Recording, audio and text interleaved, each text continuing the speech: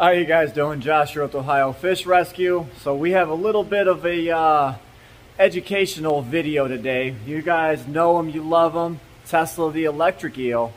Wait a minute. I was going to introduce my buddy Joe from their World Aquatics. You guys know him, you love him. Slow Joe, that is. Wow, thanks, man. But he's spending his Saturday morning here. He is coming over to do a few experiments on Tesla the electric eel.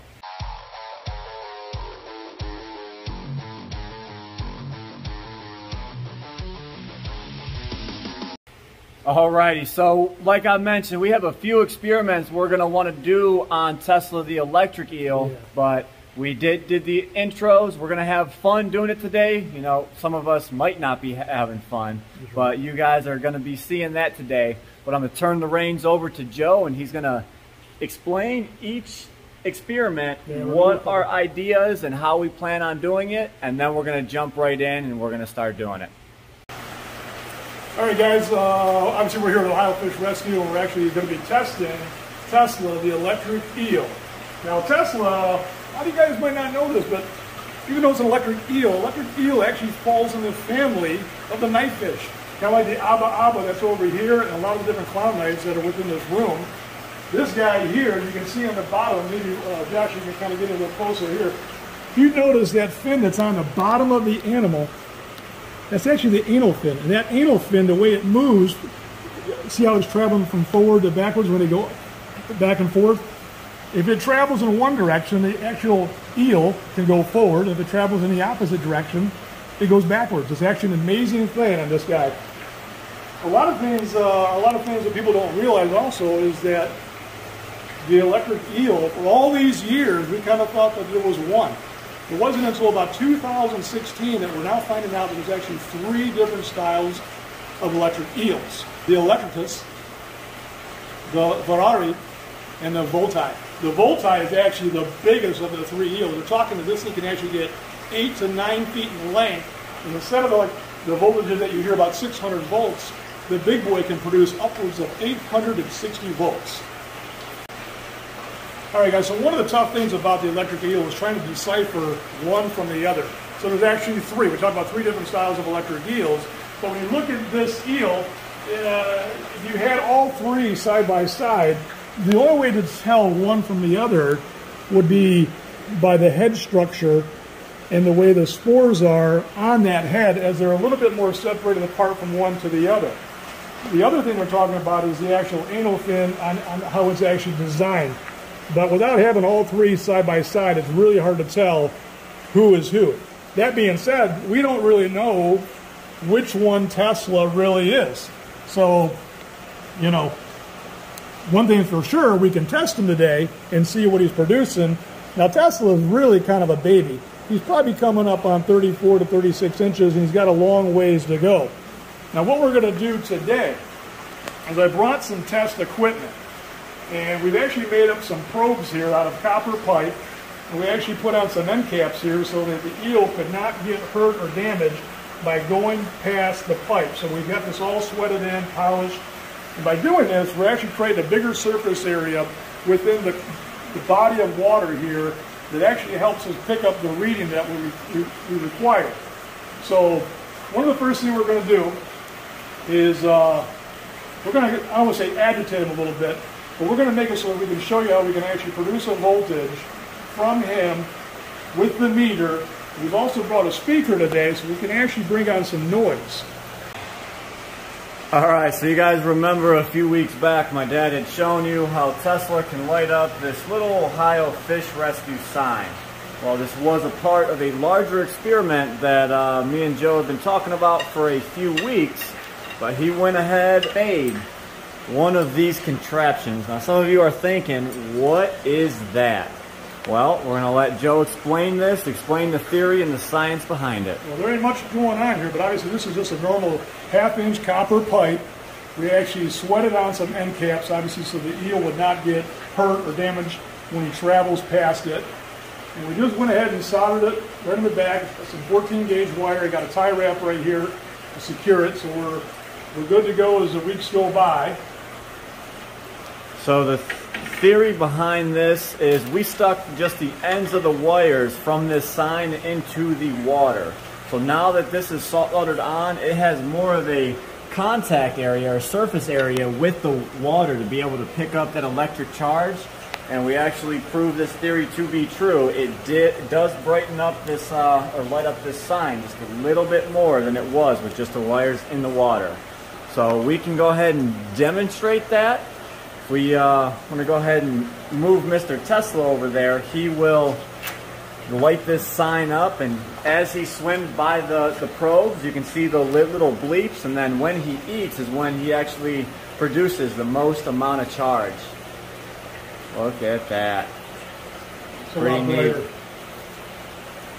It's a lot brighter. And by no means are we hurting the animal. We're just slowly tapping the side. Yeah, so when the eel is sitting there dormant, he's not really producing the charge. He might be producing something that's, you know, so minuscule to size right now that the light can't pick it up. But as he moves through the water, you can see he is producing that charge. But the most impressive charge I've seen was every time I feed him. I normally feed at nighttime. The rest of the lights are out, and this little sign here is going absolutely crazy. With the voltage that obviously the eel is producing, not only can we do the light, you can actually hook up the wires to the probes and actually make this speaker chirp out. So we'll see what we got right here.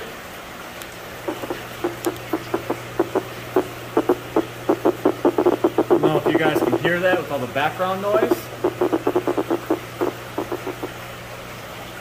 Now let's go ahead and do that one more time. They heard the speaker. I have just the ends of the wires on the light in the water, so you can see the light flickering just a little bit. You can see how much more of a dimly lit sign that is, as opposed to when they were hooked up to the probes. So we've got the light going and the speaker going. All right, so you guys seen two of the experiments. You guys seen the light, you heard the speaker. That is pretty nifty if you ask me.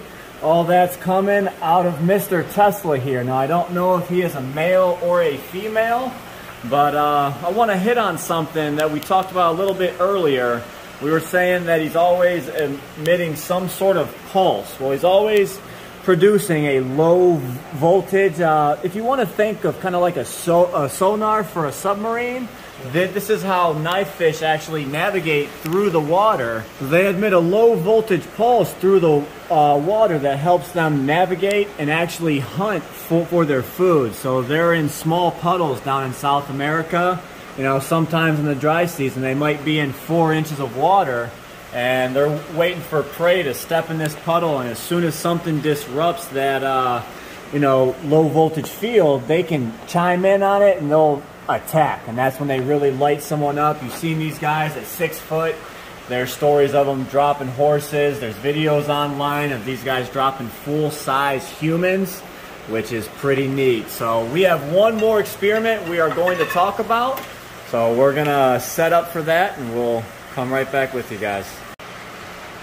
All right, to try and loop this back in, we were just talking about that kind of like a sonar pulse. Well, Joe hooked up his meter to the tank here through these probes, so you can actually look at that reading and see every time he's pulsing. So you can see it's moving very minuscule. That's not enough to light up the light right now or hear it on the speaker, but it is happening. So that's proof right there. We got the meter hooked up through the little alligator clips to the end of the wires, going to each of these copper probes that are about 3 foot apart in the water. And there's Tesla sitting calm as can be at the back of the tank.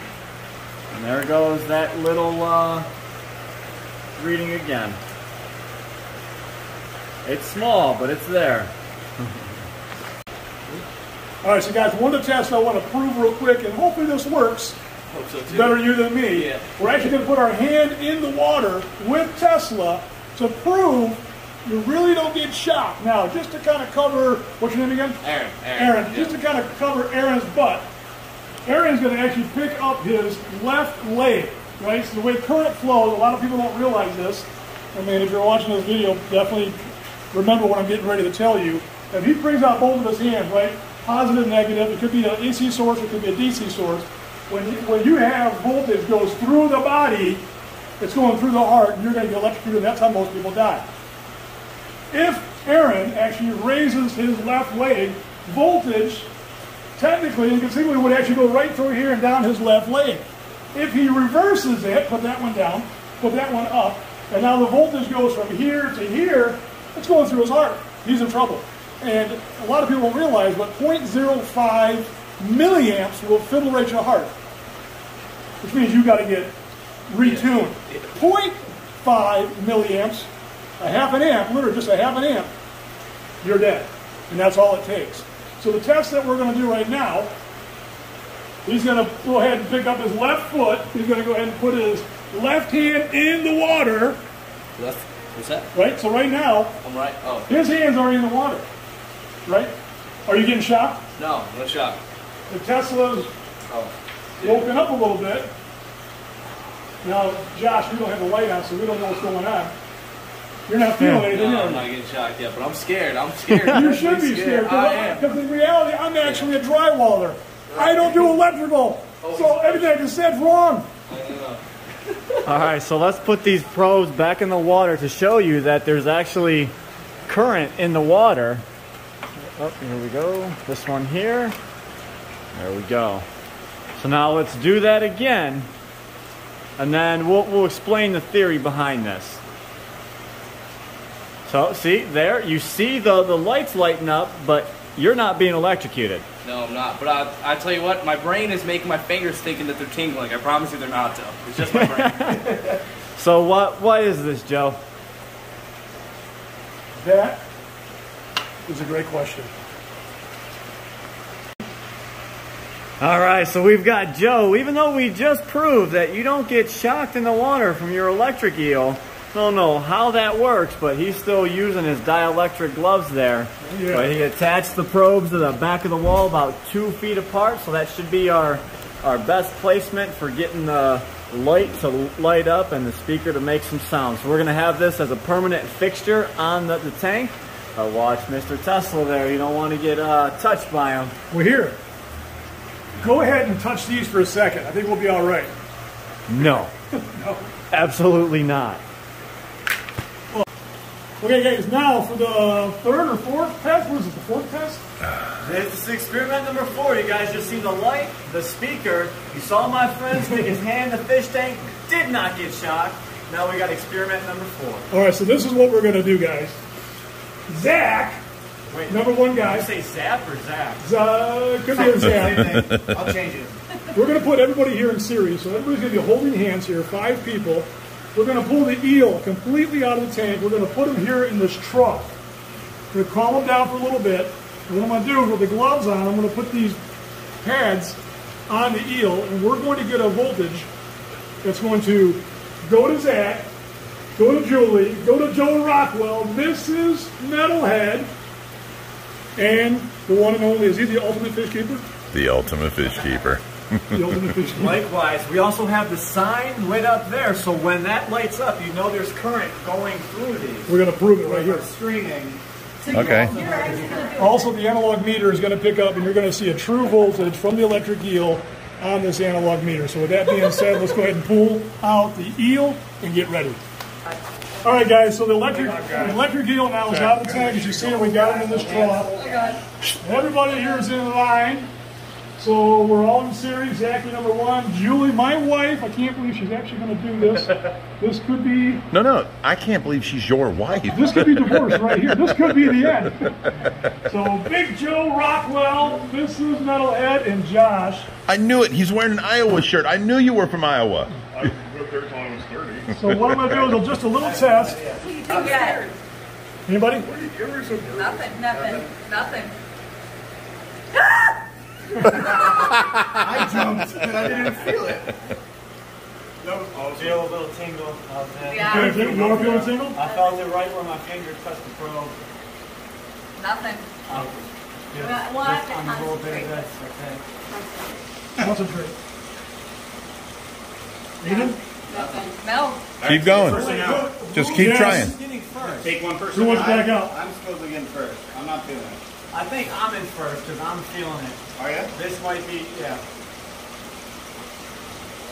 Nothing. All right, one of you guys walk out. One blank out. Now here, test number 2. One person's out, so the resistive values are not going to change. Here's the first kiss. Ah! Oh my God! Oh my God! He scared me. Rich just about ran over to you. Well, what about now? I was so running to just jump over to you. Yeah. Nothing. I just feel it on my. You feel a little tingle? That's it. You want to take hold of him? All right, another man out. Other man out. Good. Julie out. Here's You want in? Oh, Joe's out. Oh, Joe's out. Big Joe could be taking it off for all we know. Okay, here's just a little touch. Nothing. Oh, I got a pulse in your hand. No, I got me? I got a pulse in his hand. Do it again. I got a It was little way pulse. stronger in my left hand, a little bit in my right. Now I'm Joe. It's like Joe. Yes. Yep. There's a pulse in his. All right, you're left out. hand. I There's a feel pulse this. in your My hand. left We're playing a hand is game. grabbing. The 2 big YouTubers. Let's go. Right here, buddy. Who's going to be, guys? It's going to be Zach or Josh. He's holding it against his. Oh, All right, come on, just a Josh. little one. Just a little one. Nothing? You got a little See, Joshy, you can feel the All right, here we pulse. go. 3, 2, 1. Oh, yep. Okay, I got that one. Yeah, it was there. It was there. My left hand. I got it all the way over to here, though. felt it? I felt it all the way through. I felt it here and here. Yep. All Now, right, you come going to do on. the protein skimmers? Quickly, tell me yes or no. He's holding back on the protein skimmer for 2 years. Yeah. You felt it? All right, let's get him back in the water. It's going to let you kill you. Now I can just grab him and put him in. Yeah. It's going to kill you. We definitely felt it. I felt it. I felt it in your hand. I felt it. No, that wasn't the electric. I felt it when Josh No. Yeah. All right, he's going back in the tank. That was for science, people. That's as much as I want to push him.